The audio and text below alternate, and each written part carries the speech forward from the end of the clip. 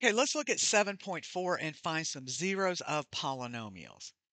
All right, write the complete factored form. Okay, the complete factored form is f of x equals a sub n times x minus c1 or cn, x minus cn minus 1, and on and on and on. Okay, so we have to find all the linear factors on this. Okay, that's the completely factored form, and this is what we may not have done before. All right, so we want the complete factored form given that x minus 4 is a 0. Okay, so if we have a 0, then we have a factor that goes along with it. So a 0 is x equals negative 4. The factor is x plus 4. Okay, so that's one of our factors, and that's a linear factor. So what are we going to do? If we know this is a 0, if we divide by negative 4, that will give us a remainder of 0, and then we can take the polynomial that's left and do something with it. Okay, so I'm going to start out by dividing by negative 4. I've got 3, 2, 1, 0, so I've got all of my represented here, so I have negative 4, negative 1, 51, negative 36, and I bring that down. That gives me negative 4, a positive 16, 15, negative 60, negative 9, 36, and 0. Okay, so now I have to factor this or find solutions here. So if I write this out, this becomes negative 4x squared plus 15x minus 9 is equal to 0. Okay, it looks like this can be factored. So let's just go ahead and factor it and see what happens. So from here, I of course am going to multiply this and then use that to split the middle term. So I'm looking for numbers whose product is 36 and whose sum is 15. They are 12 and 3. So this becomes 12x plus 3x.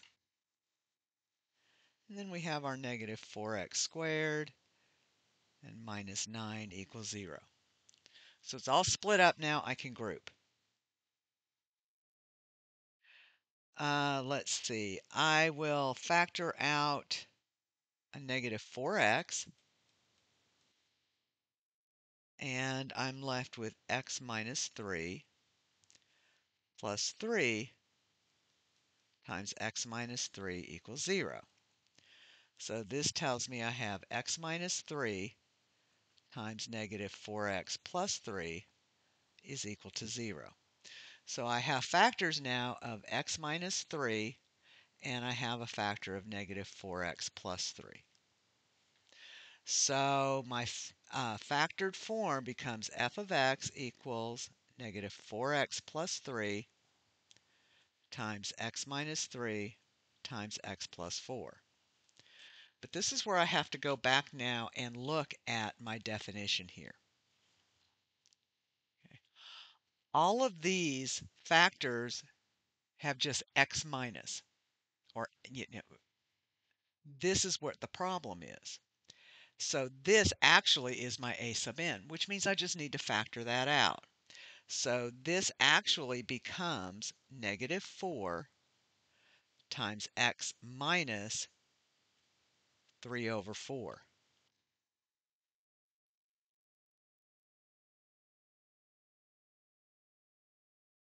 times x minus 3 times x plus 4. Now, I'm going to tell you, I would accept either one of these, but this is technically the complete factored form.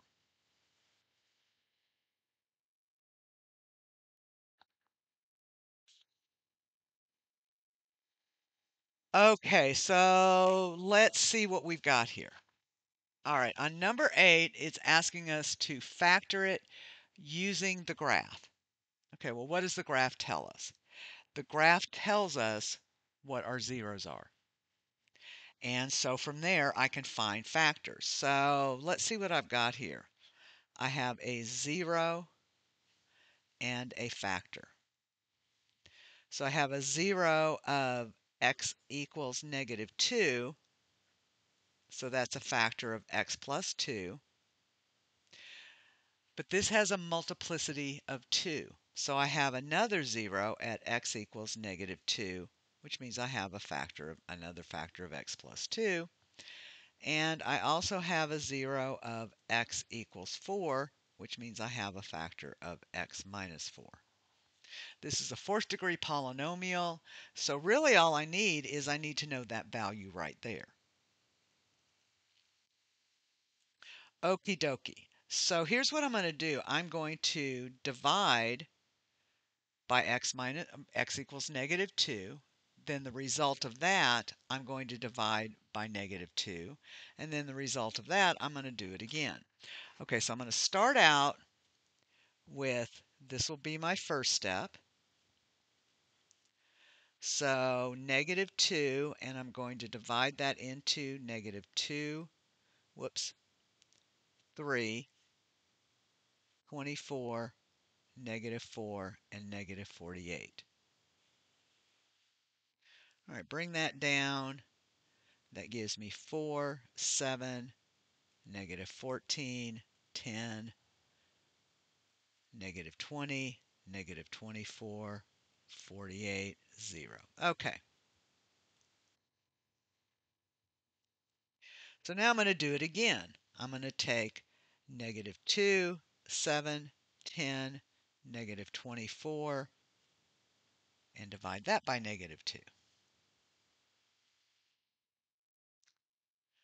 So -2, 4, 11, -22, -12, 24, 0. Okay, so now I'm going to take what's left and divide it by 4. -2, 11, -12. So that gives me -2,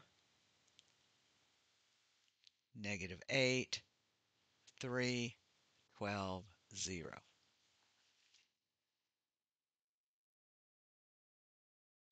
Okay, so that tells me that my resulting polynomial is -2x plus 3.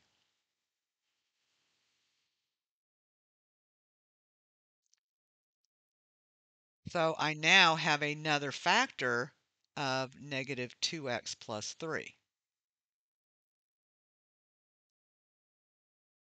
Now, of course, if it says completely factor, then I can also write this as -2 times x minus 3 halves. And that actually supports what's on the graph because it looks like my solution is between 1 and 2. So it looks like 3 halves would be a reasonable solution. Okay, so my factored form now is going to be f of x is equal to -2 times x minus 3 halves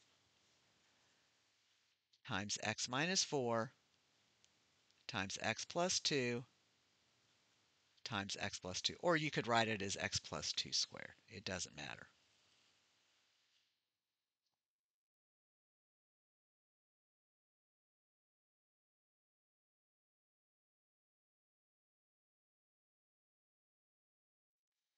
Okie dokie. So let's see what. Use the given 0 to find all the zeros and write it as a product of linear factors.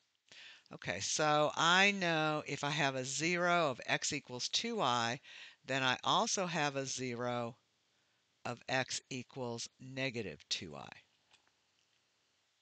Now I'm going to do this two different ways, and you just have to make the decision of which one you like the best.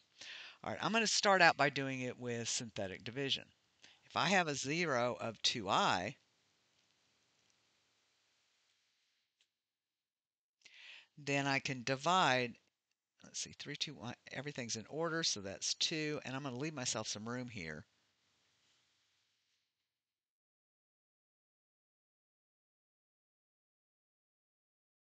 Okay, so if I bring down the 2 times 2i is 4i.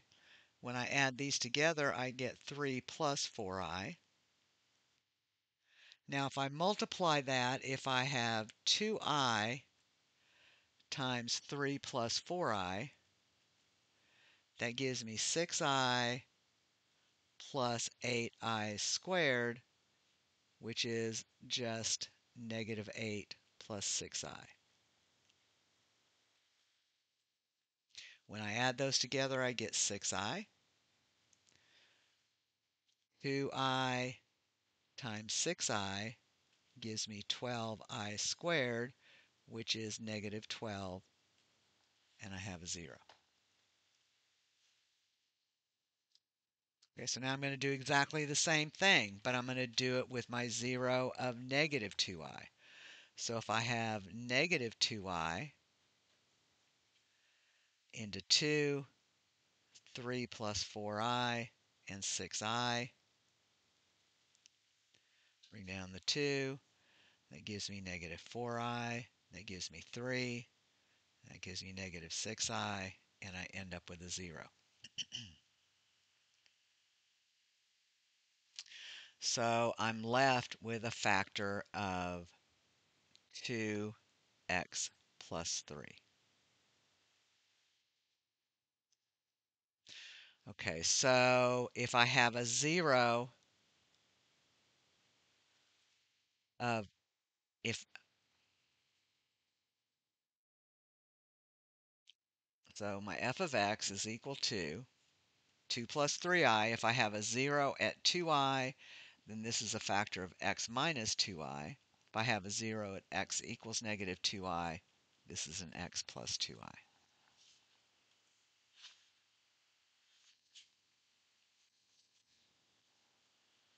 Okay, now there is another way to do this.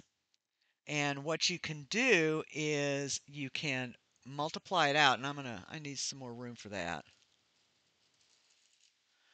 Okay. So I know, so method 2, if I have x equals 2i and x equals negative 2i, then I know that x minus 2i is 0 and x plus 2i equals 0. So I can multiply these. X minus 2i times x plus 2i equals 0. And this is a difference of squares, so this becomes x squared minus 2i squared, which is x squared minus 4i squared, which is just x squared plus 4. I can now take this and divide using long division.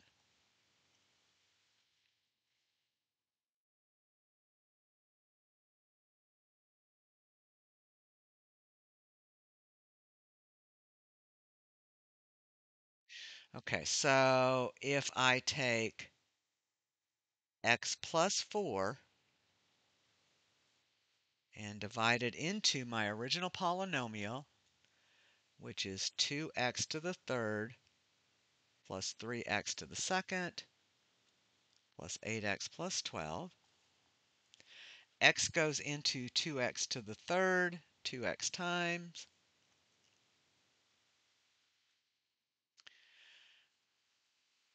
I'm sorry, this is x squared. Okay, so that gives me 2x to the third plus 8x. When I subtract, I'm left with 3x to the second. This also cancels out, plus 12. 3x to the second divided by x to the second is 3. When I multiply that, that becomes 3x to the second plus 12. And when I subtract, that gives me 0. So I get exactly the same thing. I have a factor of x minus 2i, x plus 2i, and 2x plus 3. So f of x is 2x plus 3, x minus 2I, x plus 2I. Either way you want to do it.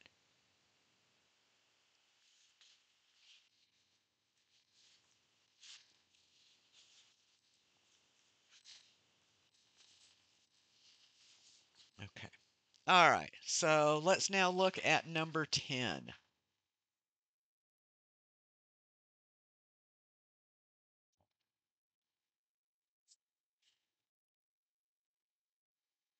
Okay, and 10, it says to write a polynomial in standard form with the lowest possible degree that has a leading coefficient of -2 and zeros x equals 2 and x equals I plus 1. Okay. All right, so let's see what we're going to do to get started. I may need some extra room because I'm going to do it two different ways here. And the big deal is I want to write it in standard form. Standard form means that I have to write it, I have to multiply it all out.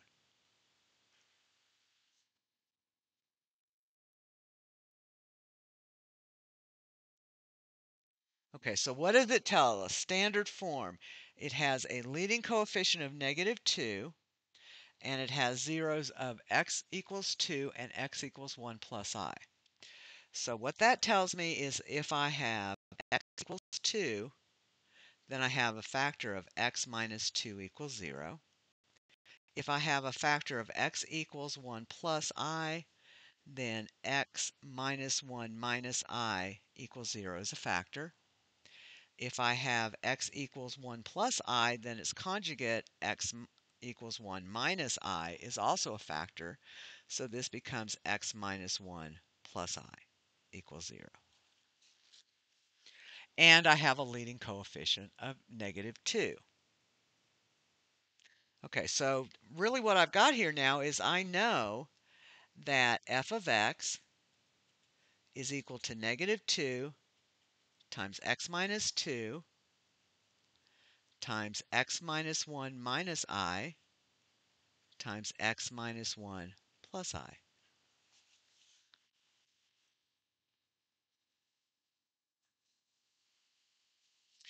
Okay, hmm. So now I need to turn that into standard form. So I think what I'll do is I will tackle this part first. So let's see what I can do with this. All right, if I want to multiply these two, then I can technically multiply each of these out. And if that's easier for you, that's fine. But I'd like you to look at this.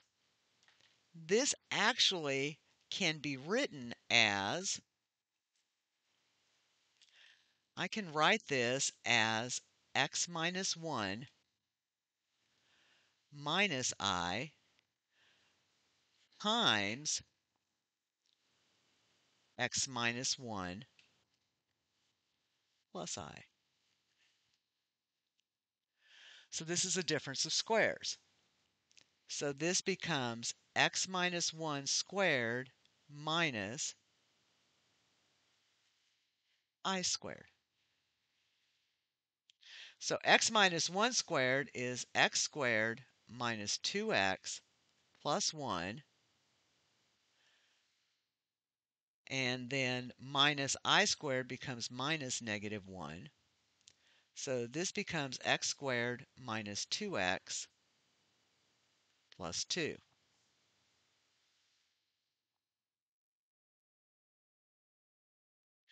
So now I have, and I'm going to go ahead and move this over here now. Now I have f of x is equal to -2 times x minus 2 times x squared minus 2x plus 2.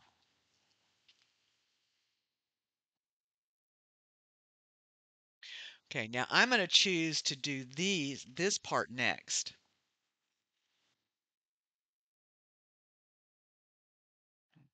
All right, so if I do that, that just becomes x to the third minus 2x to the second plus 2x minus 2x to the second plus 4x minus 4. So this becomes x to the third minus 4x to the second plus 6x minus 4.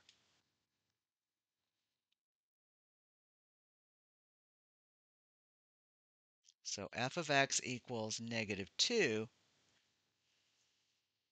times this whole thing.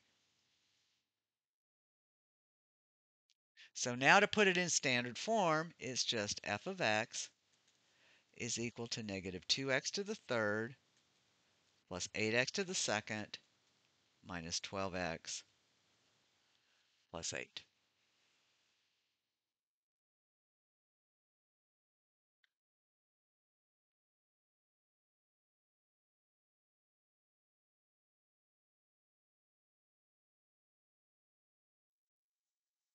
Okay, let's see how many. I've got two more problems to do in this section. I think I'll go ahead and stop the video here.